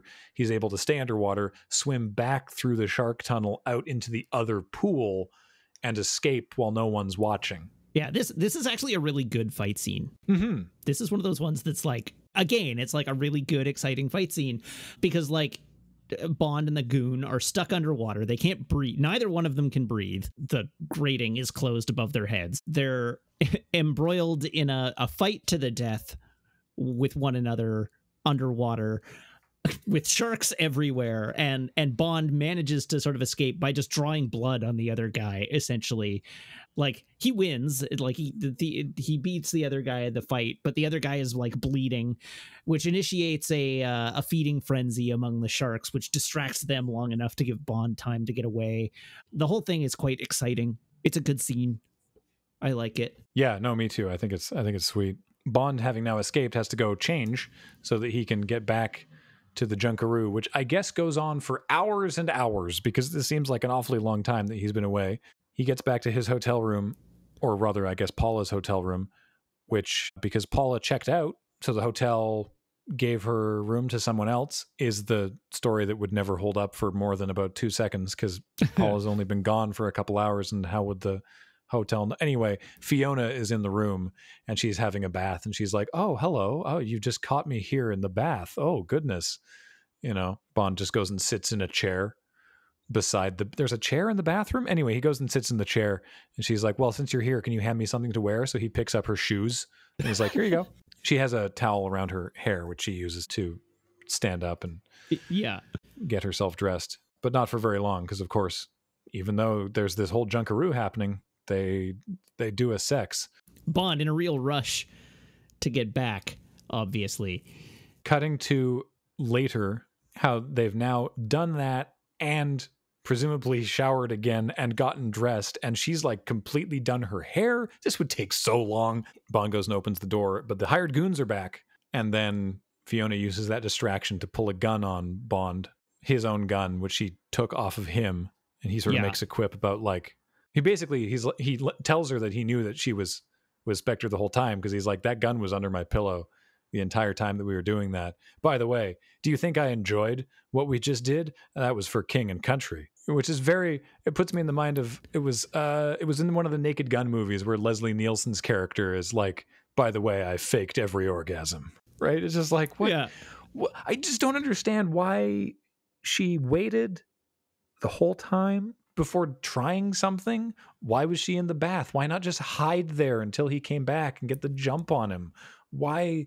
I don't know. The whole thing doesn't really make sense. And so he's like, well, I hoped that you'd be sort of see things my way or whatever. And then this is where I mentioned this last episode. This is where they sort of lampshade the Pussy Galore moment, where she's like, oh, you think you can just make love to a woman and she'll just come prancing back to the side of good. I'm James Bond. I think my wiener is magic. Meh, meh, meh. Is basically I'm paraphrasing, but basically the tone of what she's saying. Not that much. Yeah. But it still sort of doesn't explain why she didn't just, I don't know. She really wanted to get some. I guess. I don't know. This is one of those things that you've just got to sort of give a Bond movie. Truth be told, this whole scene is an excuse for that exchange, right? Like, they wrote this in as a thing that's like, oh, it'll be a clever way for us to issue meta commentary on the previous film. Mm-hmm. Now we have to concoct a whole series of events that lead us to this exchange that we've come up with. But it like, I strongly suspect this entire thing is like, well, Bond has to, like, he has to go to bed with the femme fatale, and then also we can use it to be clever. Which, I mean, it's one of those like, sure, you've got your words, but let's see the actions, which I don't think actually pans out as the movies continue. But I don't think it's ever quite as egregious. No, as the Pussy Galore turn. But again, we popped off about that last episode. So they drive back to the Junkaroo, and I don't know why. Wait, sorry. Again, I'm a little fuzzy about the like strict details of this movie, but they drive back. What are the goons there for? Right? The goons are in the car. I think they're trying to track down Domino. I guess maybe that's why. And they're sort of like, we've got to go get her back, so you're going to find out where she is for us to take us back to Domino. Maybe that's why. I'm a little fuzzy myself. Why are they even kidnapping Bond at this point? Like, are they just bringing, like, is it just to bring him back to Largo? Like, we found him, he was skulking around. Here you go, Largo, to dispatch at your pleasure, rather than, like, Fiona's an accomplished assassin. We know this. And she's just been like, haha, I'm not turning good, and holding a gun on Bond. Would we not expect her to just murder Bond there? What purpose is served by keeping Bond alive other than foiling the plot later in the movie? Plot armor. Yeah. As they're stuck in the car, because of course there's a whole junkaroo happening down the street, a man comes over and sort of is just being generally inebriated at them. I can't tell if he's trying to sell them alcohol. He is. He's trying to sell them like a skiff of the bottom of a bottle of vodka or something. Yeah. And the goons are trying to wave him away while Fiona is lighting a cigarette. So Bond kicks the bottle all over the men in the front seat, grabs her lighter, makes the alcohol explode. It somehow explodes. And then he uses that opportunity to get out of the car and run away as they try to chase after him. One of them does actually get a grazing shot on his ankle. Yes. And so now we have this kind of cool chase / fight scene through this massive parade with Bond sort of hobbling along, trying to get lost in the crowd, hiding in a parade float while they're chasing this blood trail that eventually takes us to a bar, right? The Kiss Kiss Club. Yes. Bond sneaks into the bathroom and sort of washes and bandages his wound. Presumably it's not that bad. I guess it was just a bit of a graze, even though he seems to be bleeding quite badly. Yeah, he's bleeding quite a lot out of this wound, leaving lots of like visible drips of blood. To try to blend in, he basically asks someone to dance. It doesn't really ask someone to dance. He walks up to her at one of the girls at the bar and is like, "Why, I'd love to dance." And she's like, "Well, what?" And then they end up dancing. I think I read in somewhere in the trivia that this actress actually showed up again in Casino Royale. Like the 2006 Casino Royale? Yeah. Neat. Just as someone that Bond was playing poker with, I believe. I think that was... I'll have to look that up. Anyway, so as they're dancing, Fiona appears and is like, may I cut in? And the girl that he was dancing with was like, you should have told me your wife was here. That's so good. Yeah. She's so put out, too. Yeah, she was sort of like, oh, this is kind of like fun and random, and I'm kind of enjoying this. This dude just dancing with me, all right. And then like, oh, his wife is here.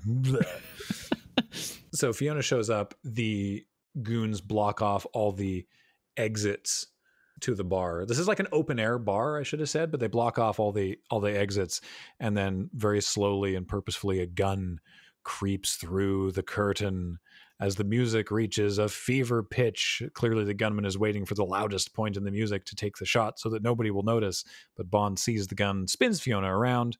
She takes the bullet square in the back. Yep.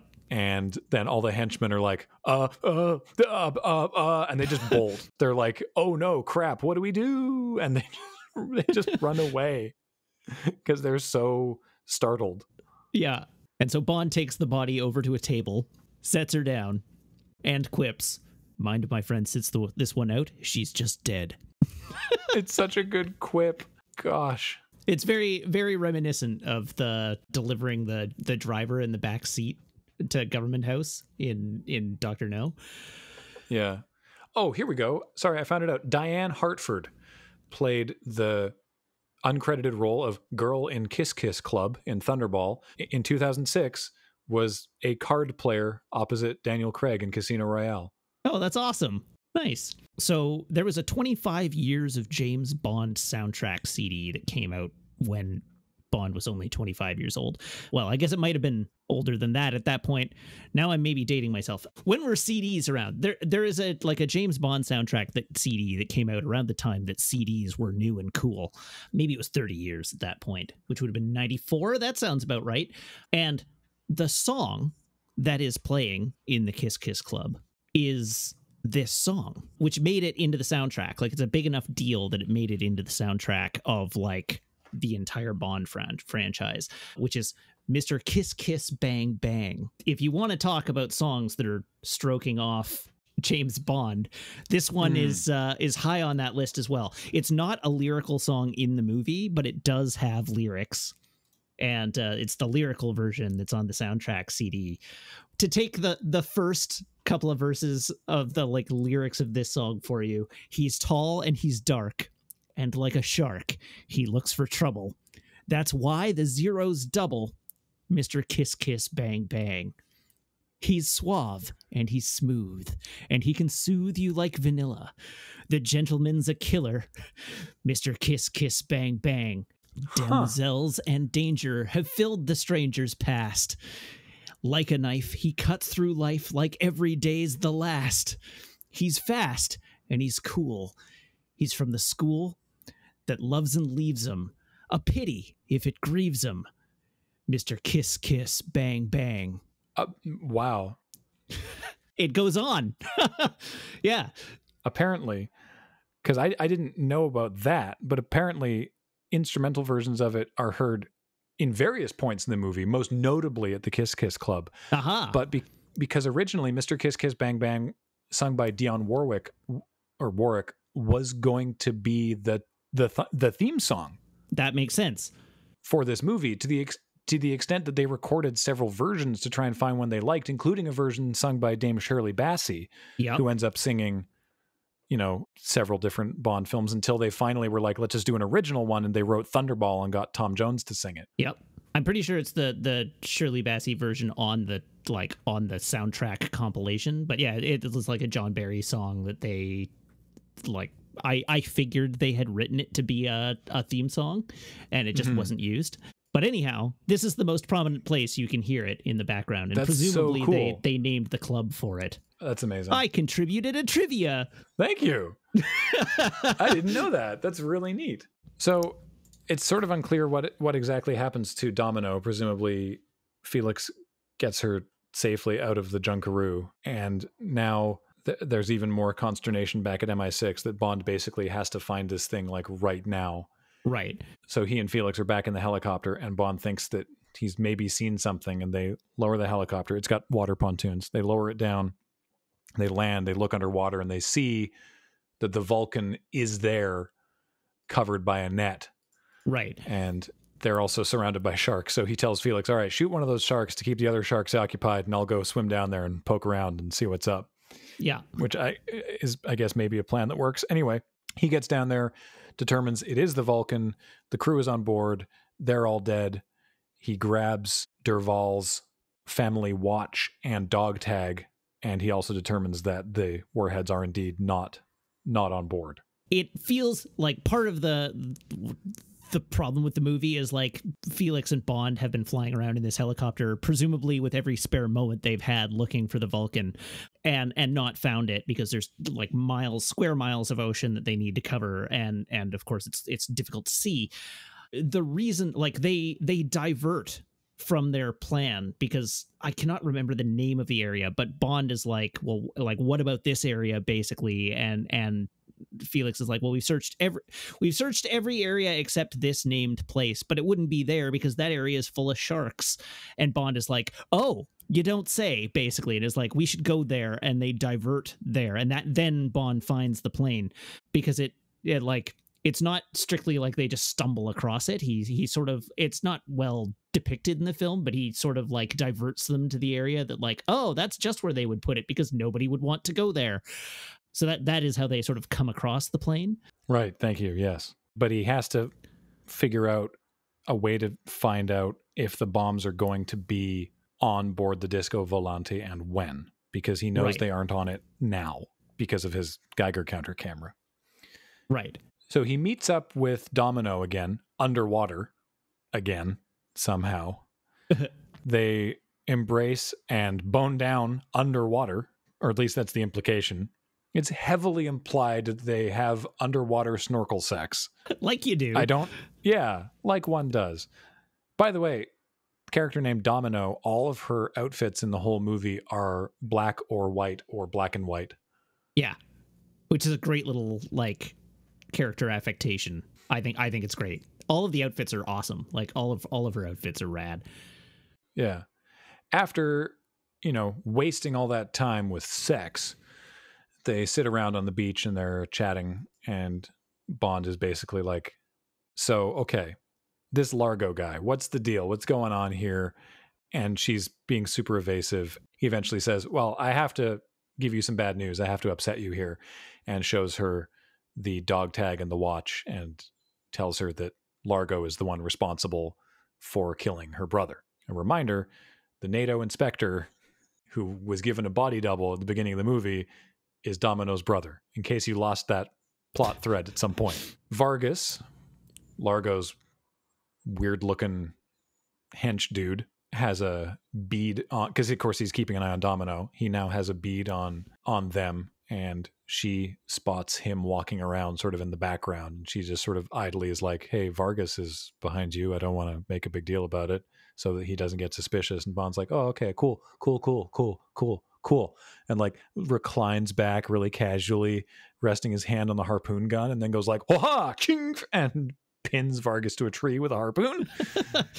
And basically, through showing her that Largo's a real SOB, convinces her to help him out by taking the Geiger counter on the boat and alerting Bond to when the bombs are brought onto the boat.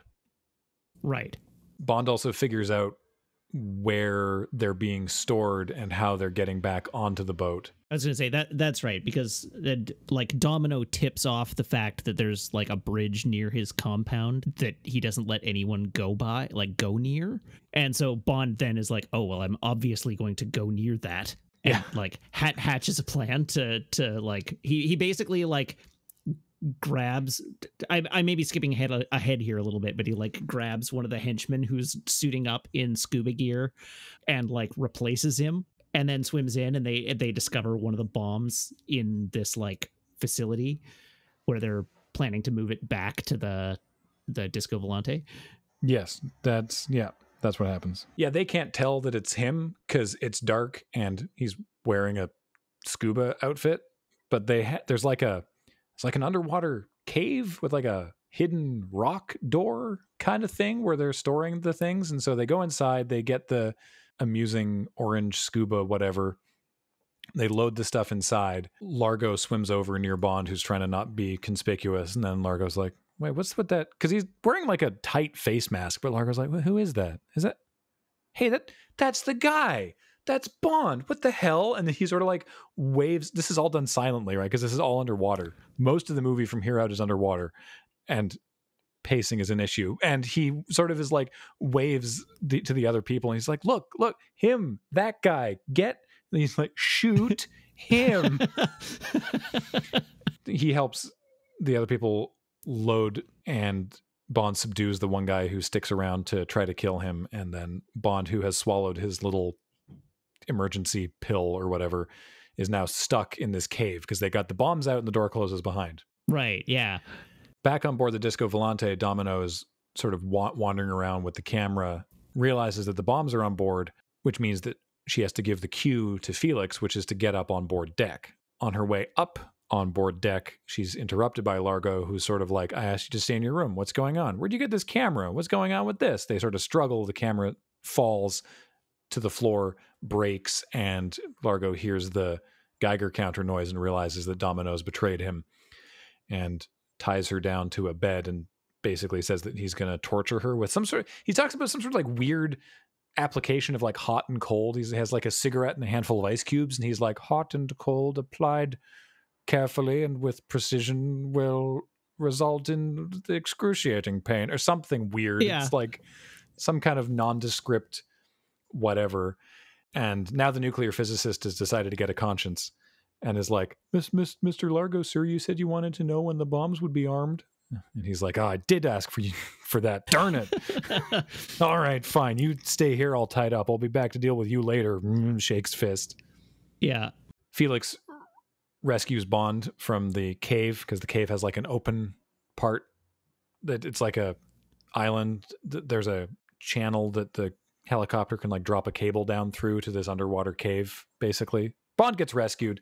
As soon as he's back on the helicopter, he's like, tell the Marines they're going to Miami. They're going to blow it up. And so then we cut immediately to a whole bunch of paratroopers coming out of a airplane on the outskirts of Miami, and some really cool aerial shots of Largo and his weird little orange submarine and all of his frogmen underwater heading for Miami with this bomb.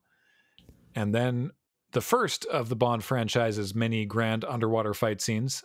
And boy, this goes on for a while. I was going to say, and probably also the longest. Yeah, there's just like, it's cool. And like underwater photography. So the Bond movies have this thing. They have this routine thing that they do where they're always on the cutting edge of things, and they will find something that's fairly fresh or newly invented, and they'll get like the person who invented it to be like, oh, that's really cool. You need to come on a Bond film and do that thing.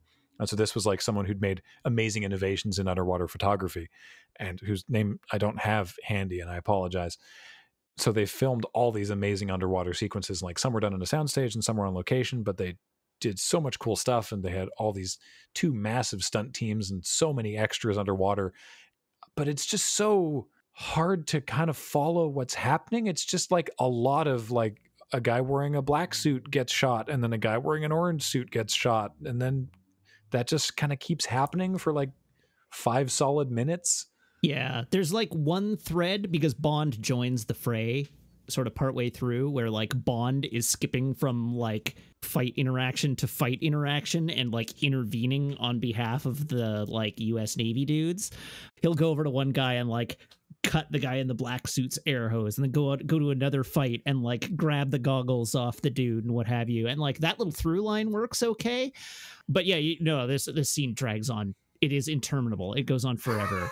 I say this because it was 2:30 in the morning when I was watching it, and I was barely capable of keeping my eyes open. And the fact that it's all like subdued underwater noises and like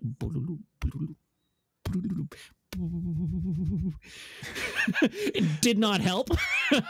It's like white noise, the action scene.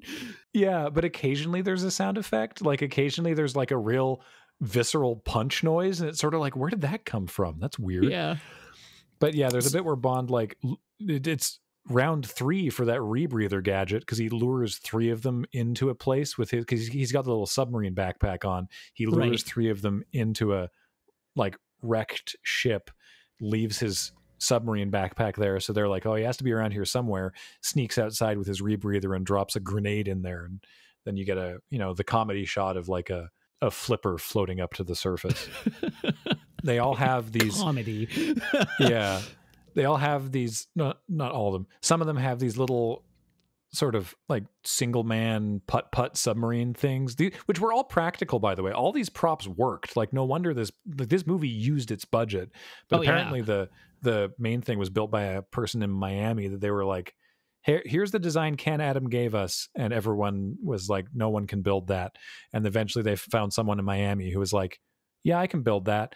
But they had to do like alternating shifts so they could be working, so this machine shop could be working on this thing for like 24 hours a day to get it done in time. But by heck, it looked good, and the thing actually functioned. Yeah, no, that, like, it's totally understandable why the climactic battle goes on as long as it does, because like the whole underwater battle thing is super cool, and it's clear that they spent 90% of the budget of the film at this point. They have support of like the US military, probably, or at least they have a good facsimile thereof, with like a battleship and a B-17 plane come in towards the end of the film, and like just dozens of scuba divers involved in this fight, and it's like there's quite a lot of scale to it. Yeah, so I can totally understand why they would want to feature it so heavily in the film, but it's not as impressive now. Yeah.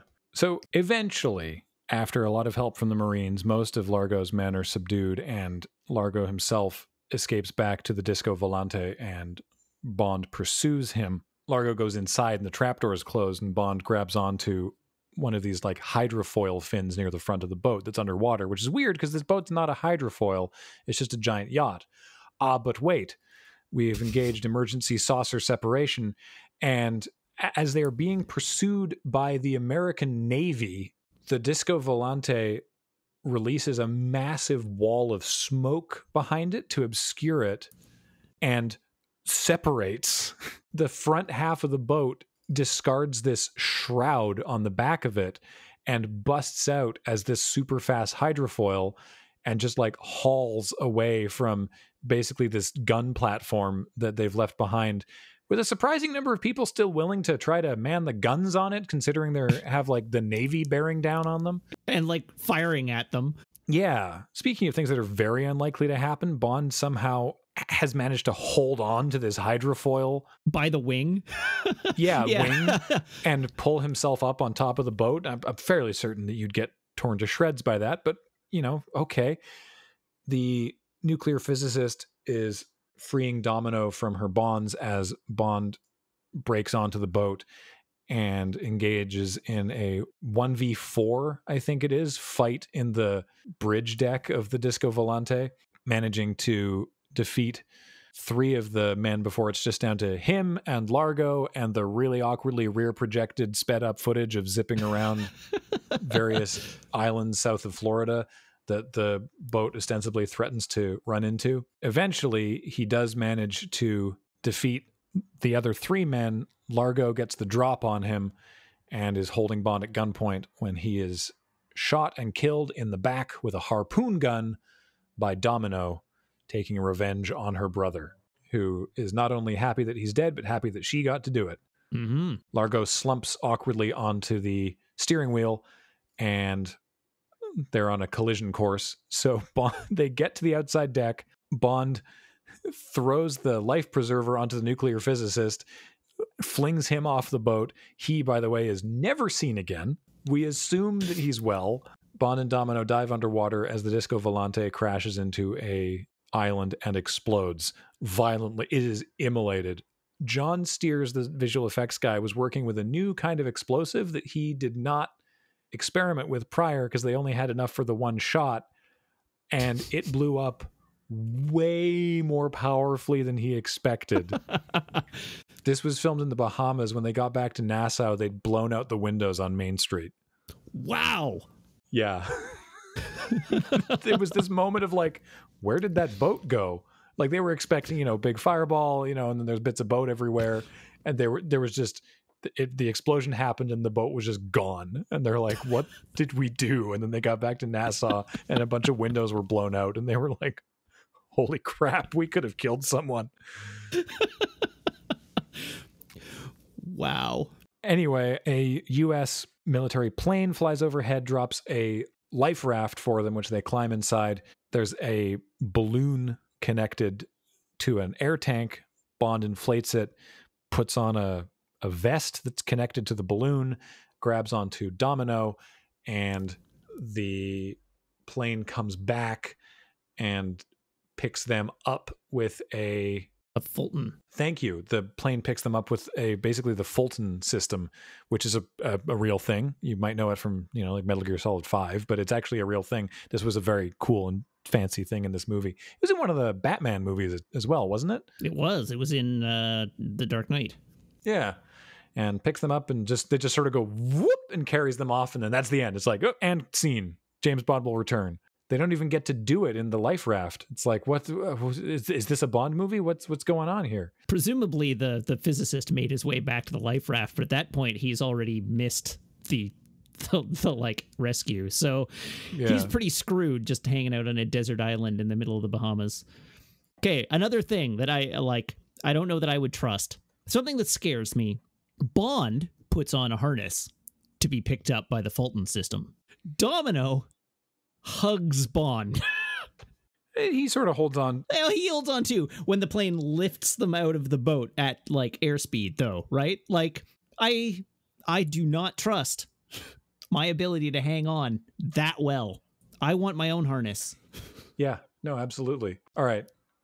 Your personal power ranking. Getting Fultoned as the passenger without a harness, holding on to someone who is harnessed, or swimming in the pool connected to a different pool full of sharks. I'd take the pool. I'd take the pool over the Fulton. I think I would too. Because a couple of things have to go catastrophically wrong for the shark thing to be a problem. This, I just have to lose my grip a little bit. Yeah, I think I take the shark pool. Yeah. So there you go. There's Thunderball.